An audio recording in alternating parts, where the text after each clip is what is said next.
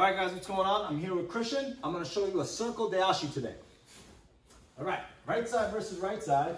Advantage. Right hand goes higher than my opponent's hand. This is always the case. I'm going to step close to my opponent, and I'm going to circle him as if I was doing a sasae. I'm going to rotate him to bring the weight off of that front leg. Okay, I'm going to attack that trailing leg. Right now, if there's weight on that leg is not going anywhere. So I circle, the weight comes off of this leg, and I attack that Deashi. It's very important when I go Deashi not to take myself off center. All right, once I lose my balance, I need this leg to keep my posture upright. Therefore, I want to keep my body upright by keeping this leg underneath me and my head straight while skewing my opponent's body to the side. Circle, Deashi. All right, now let's look at the hands a little bit.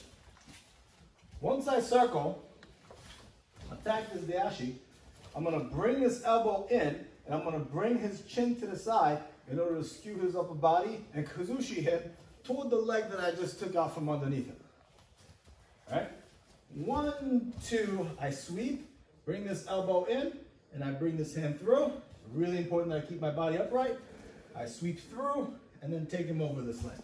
With enough momentum, I could take him up both feet off the floor. Sometimes I like to provide a little bit of extra lift by bringing my elbows up underneath me. It's very difficult to provide this lift this way, okay, because my delts aren't very strong. But if I keep my elbows in this direction, right, I have my elbows tucked underneath me, and I could provide a little bit of upward lift with using my legs, right, so the power comes from my legs. All right, so let's see the movement action. I go circle, Deashi.